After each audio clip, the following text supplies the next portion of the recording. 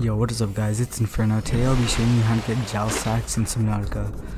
So, from the starting area, near your main life pod, you just want to go about northwest to west. Northwest to north.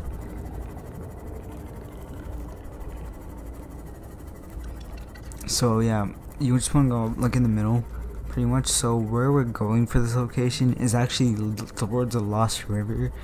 So we're going to be going about 500 to like 600 meters deep. So you want your sea moths to be upgraded at least.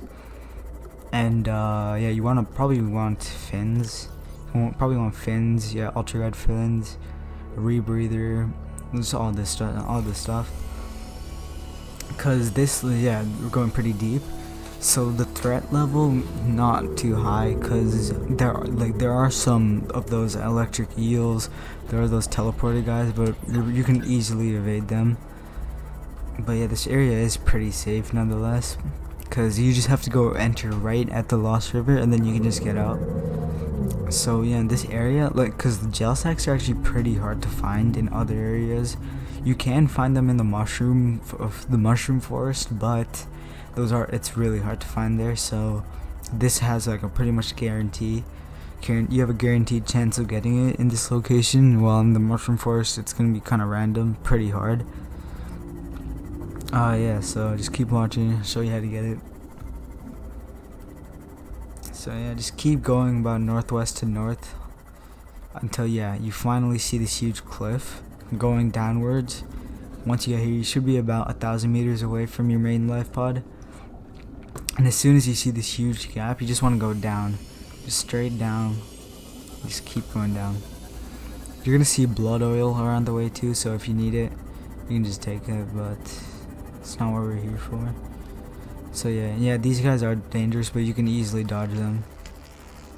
But yeah, you just want to keep going down, just like I'm doing. Just keep going down and then go a little bit forward. Those things are creepy, bro. Yeah, keep going down, just like what I'm doing. Yeah, you see blood oil, quartz everywhere pretty much. So yeah, once you see this huge gap into this area, yeah, once you see this huge thing, this is where you find the gel sack. So there are gonna be some enemies in here, but you probably won't have to actually get close to them. I recommend you stick on the left side, because most of them will be on the right side. But yeah, as you can see, there's ruby, there's blood oil, pretty much. So yeah, most of them stay on the right side, so just stay on the left side. But yeah, so you just want to search around. No, that's uranite, I believe.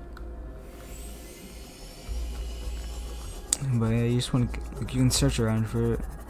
It should be close to that green gas. You just want to stay to the left side at all times. So yeah, there's uranite here too, but don't need that. So yeah, these, oh wait, where was he? Just saw something. No, whatever. So yeah, you're gonna find it. And don't worry about those noises. I know they're creepy, but just don't worry about them. But yeah, so yeah, just keep looking around this area, like around this seabed, I believe. Because you're gonna find it in this area, and this area is smaller too, so you could probably find it pretty quick. Don't know why I'm having trouble finding it.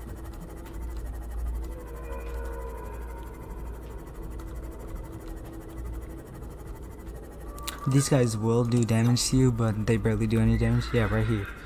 So yeah, just a gel sack right here. You just want to, so if you don't find it here, you just want to keep looking around like the sea floor, because you're gonna find one at least. So yeah, there's two right here. So before you, well, I'm gonna pick up one, but before you pick up the other one, oh yeah, there's actually a bunch here, but before you pick up the other one, or pick up one, hit it twice with your knife, because then you get the seeds for it, and you can use it in your plant bed. So yeah, you hit it twice, and then pick it up. So yeah, now you have gel sacks, but you're probably wondering like, oh, I need more than one. But this is where your planter comes in handy, so let me just go back really quick. But yeah, so basically you can, and that's why you want to hit the gel sacks twice before you can actually before you actually collect it. Like you can still collect it and everything, but you just want to hit it twice before you can collect it, so you can get the seeds and you can use it in your plant box, or like planter or whatever it's called, and you can pretty much get an unlimited source of gel sacks. And I just use it as energy now because I have unlimited energy basically. So if you need energy for your base, if you need gel sacks anytime, you can literally get them anytime you want. Oh yeah, so let me just go back to my house really quick, like my base. Just want to go straight up. Yeah, you just want to go straight up. Keep going forward. Oh no, I hate that noise, bro. I hate that noise, bro. That little chime. I always think these guys are ghost leviathans, like tiny versions of the ghost leviathans.